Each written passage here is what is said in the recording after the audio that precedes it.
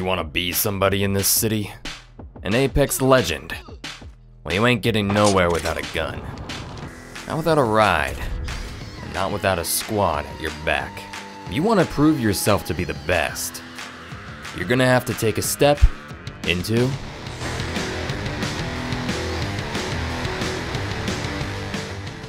Season 22 marks the addition of the 6th map Apex Legends has received. It's actually the longest period we've had with no new map in the game.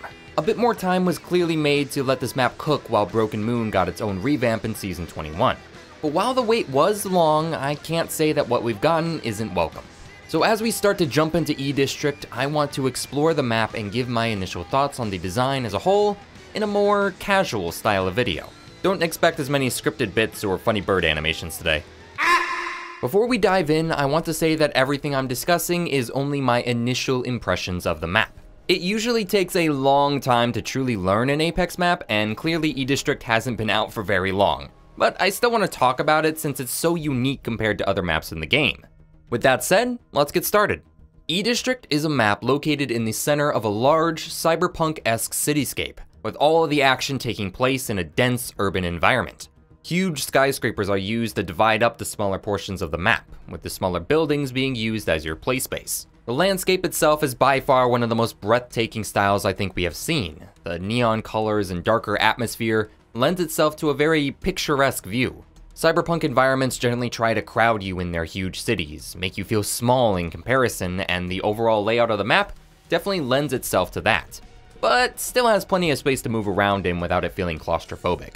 The smaller details on the map weren't ignored either. With so many buildings scattered around, the design team did a really good job of making a large variety to play in. The fast food and arcade locations are easy to spot with their large mascots standing above their tinier buildings, helping you differentiate them from afar. Colors are used to help spot specific layouts too in the taller designs, and the multi-story buildings have a fun layer of design to them, usually having some form of storefront layout on the bottom floor with residential rooms going up. It gives you an idea of what places may have been like before it was turned into a bloodsport arena. Many of these building designs lend their inspiration from World's Edge directly. You'll find yourself in very familiar territory if you've frequently dropped at Fragment or Skyhook throughout the years while playing on E-District.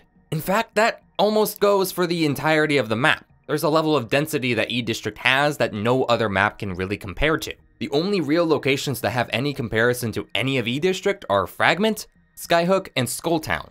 Skulltown especially in the smaller building designs in places like Draft Point and Stadium. There's an incredible amount of effort made to make no space wasted on the map, and that includes outside of the POIs. We have small alleyways, no-name clusters of buildings, and layouts that 5 years ago probably would have been POIs by themselves. It's fascinating to find that no matter where you are on the map, you can find yourself either a building or some form of layered verticality to play around and use to your advantage. What that does mean though is that the map as a whole is very, very dense. And while that is welcomed by most veterans of the game, myself included, it does come with a particular caveat that's difficult to ignore. With so many buildings to account for, places for enemies to hide or move around in, the map itself can sometimes be very overwhelming to play in. It's almost crazy how easy it is to close the gap against an enemy in nearly every POI. You have so many options to break up sightlines that a lot of engagements push into close quarters the moment teams spot each other. This often favors the player that knows well how to maneuver in tight environments, attack from the right angles and get out of dodge when pushed too hard. What this doesn't favor is the casual player, whose lack of overall game sense will make it harder to track the teams bouncing all over the place. I expect a lot more players are going to struggle to keep up on the map, especially as a lot of players try out M&K again after the aim assist nerf. There are some areas that are more opened up. The center of Energy Bank is a particularly good example, and also an example of a risky thing E-District does, placing a POI at the center of the map. We've seen plenty of times a center POI absolutely ruin the distribution of players on a map, but Respawn have used an unconventional strategy to combat this, namely by making the center POIs really big. The two recent ones of Quarantine Zone and Energy Bank avoid their center problems by just being large enough for a lot of teams to be in. And if there is an engagement in the POI, you have plenty of space to move around it.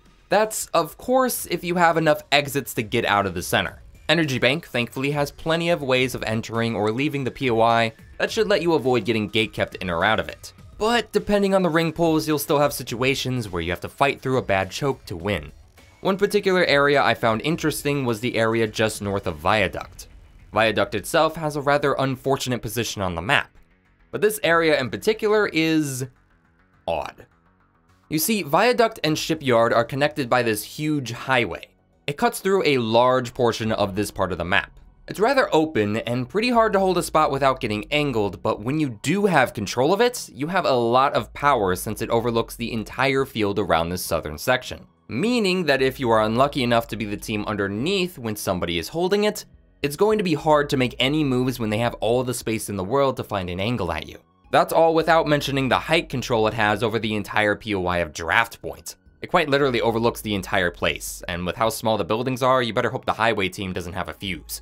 Despite this one area having a huge sightline advantage, most of the map doesn't actually have too many issues with sightlines. Neon Square is a great example, as the highest location on the map is definitely powerful, but the other buildings around it break up the field of view that a team holding that height has. There's a lot of other height locations in the POI as well, but the presence of buildings equal to or taller than them always keep the team controlling the height in check. They can't just have them for free, or else they'll get caught out with a sniper to their back. Other areas of the map do have huge sightlines, but I don't have enough experience yet on the map to say whether these sightlines are truly too oppressive or just strong by themselves. We'll find out as our playtime grows. But there's a question I am getting asked anytime E-District gets mentioned. Is it competitively viable? The real answer is, I'm not sure.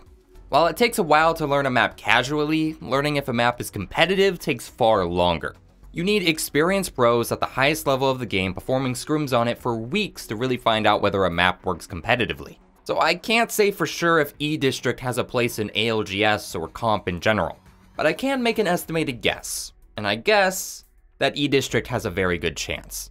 I say that because one of the biggest values E-District has is playable space. There's so many nooks and crannies you can get into that make for viable endgame spots. We have all the staple spots you'd find in places like Skyhook, but you also have a lot more verticality that adds on more height or low ground locations teams can use to their advantage. I especially like the new stalls and shops that are scattered around the map. They are small, enclosed rooms that only have exits in one direction. They're locations that you have to go all in on to control, and need good defensive utility to keep them from being pressured in. I imagine all of the Watson teams and comp salivating at having a fully enclosed location to keep their gen in. Or even these buses that harken back to the RVs, risky locations that could have huge payoffs if held until the endgame. In fact, I think the endgames are going to be a huge plus in the favor of E-District's comp viability. But there are some questions to be had on the early game. The rotations from most of the map look okay, nothing quite like the monster that is Northern Olympus, but there are some points that definitely raise some concerns though. Boardwalk, Viaduct, Old Town, and Blossom Drive in particular look like they can be trouble to rotate through. And if any of them are anywhere close to a dome in macro play, then that will definitely take a hit for the map as it only has 17 POIs to begin with. Any one of them being really bad to play from can really hurt its chances. There are a handful of no-name locations around Energy Bank's walls that do look like they could have some chances of being comp viable, but their lack of beacons and poor loot would leave them as crumbs left over for the rest. The other option is to split a POI, but we're far too early to tell whether any of these locations could be split well enough. Probably the biggest point against the map competitively, however, is definitely the loot. Not that there isn't enough of it, far from that actually, it has more loot than any map that has come before it. The issue stems from how you gather it. With so many locations being a dense smattering of buildings, you have to find yourself weaving through multiple floors, rooms, alleys, and market stalls to gather your supplies. Often only having one or two tarps in each spot. Couple that with players' unfamiliarity with the layout of the map, and where to go for loot, and you have a hotbed for confusion and frustration. Again, as more time is played on E-District, these issues will not be as big of a deal, especially in a comp environment. But there is credence to give to how poor it can feel to loot an entire building and come out with only 2 or 3 items. There's a lot to debate around how E-District will be competitively. But there is one thing that we can all agree on. We want to see it played.